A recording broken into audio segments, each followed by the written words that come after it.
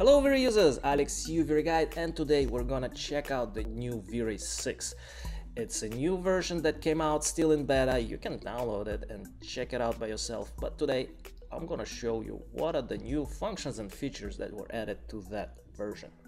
Okay, so we can see here a bunch of cool new icons. I guess they were updated. We have a new scattering panel similar to Forest Pack. We're going to check that out in a second, but the biggest update in my opinion was the dynamic sky and clouds that were added. So for this we need to add some lighting. Let's get a platform first into this. I'm gonna make it 400 by 400. Let's give it a some metallic, some reflective surface. Okay, now let's get some objects into this so it will be a little bit more interesting. I'm gonna open my Chaos Cosmos and let's get some vehicles into this. Let's get this motorcycle. All right, and let's do some people. Let's get someone that is this guy looks determined. Ready to go. Okay, so let's put this guy next to the motorcycle, and now let's go and add some lights. So in VRay we have VRay Sun, and I'm gonna drag and drop VRay Sun with the sky. Gonna lift it up a little bit like this, and here let's get slightly better angle, something like this, and zoom out and start our APR. Okay, so the APR has been calculated.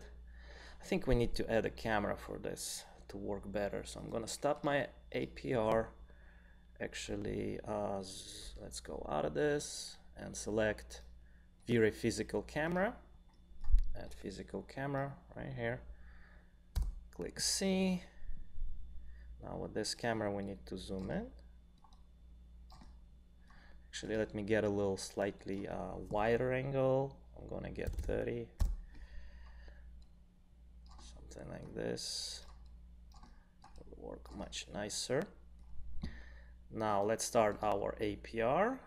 So we get everything in the exposure. Perfect. Now go back to our sun.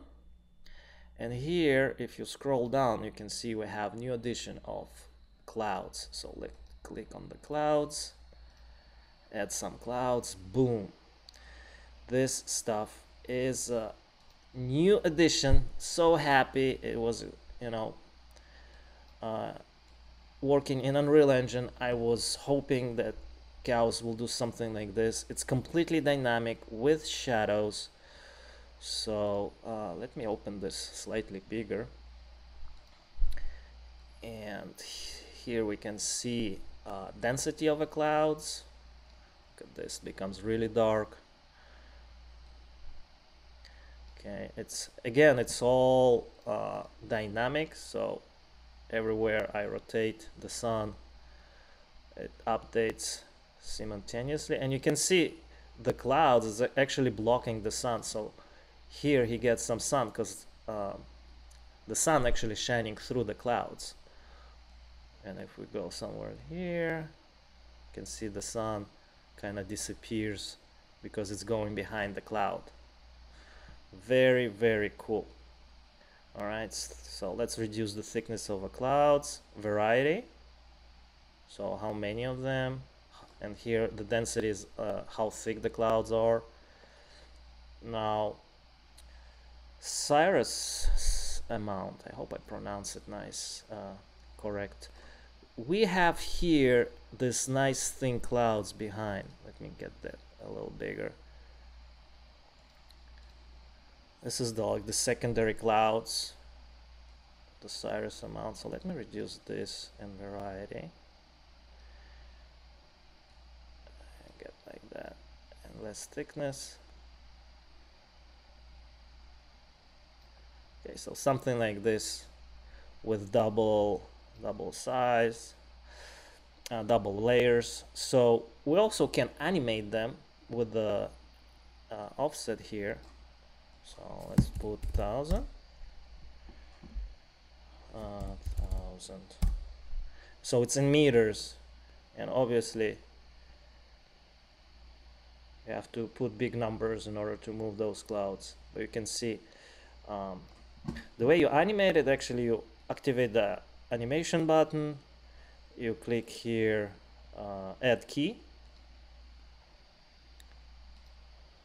let's say add key. The key was added. Now we're gonna move it here.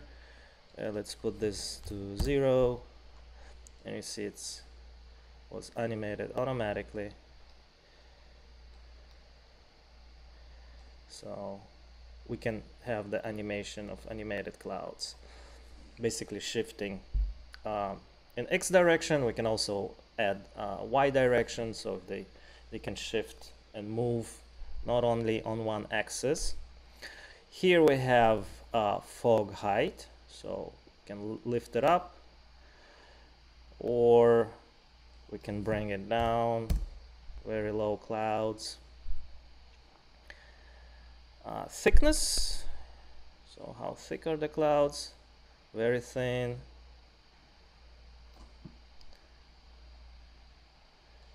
And those are nice, thick and puffy. All right. So a lot of cool options. Oh man, I like those clouds. Very nice and puffy. Okay, phase X. What is this doing?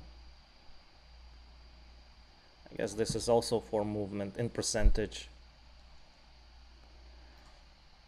All right, and Y. Okay, so now this is obviously amazing addition, and let's go check out what else we've got here.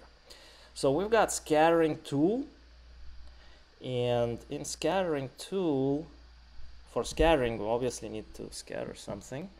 So for scattering, let's get line, because normally we have lines to scatter stuff. So I'm going to make this kind of curvy line. And while this line is selected, I'm gonna go to my Cosmos, scroll down here to presets, and as you can see here we have new presets added for grass, for trees, hedges, those little shrubs. So let's get those trees. I'm going to click to export, and you can see it's already came with the scattering tool, and I got trees scattered on a line. So I can control, if I go to the scattering tool and scroll down, what are the spacing? I can control the spacing here. I can control which objects. So let's get one manual. Okay, I'm gonna select this motorcycle, and let's add scattering tool. And let's go here. So objects, distribute on target object. So this is where we want it to distribute. I'm going to select my plane and instance model, which one I want to distribute. So let's select our motorcycle. Obviously it populated it a little bit too much, so count here 1000. Let's get about 20. See how this goes.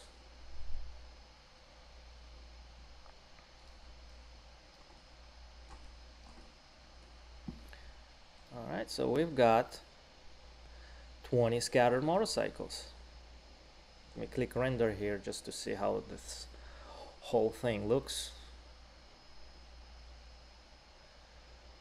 Alright, pretty awesome.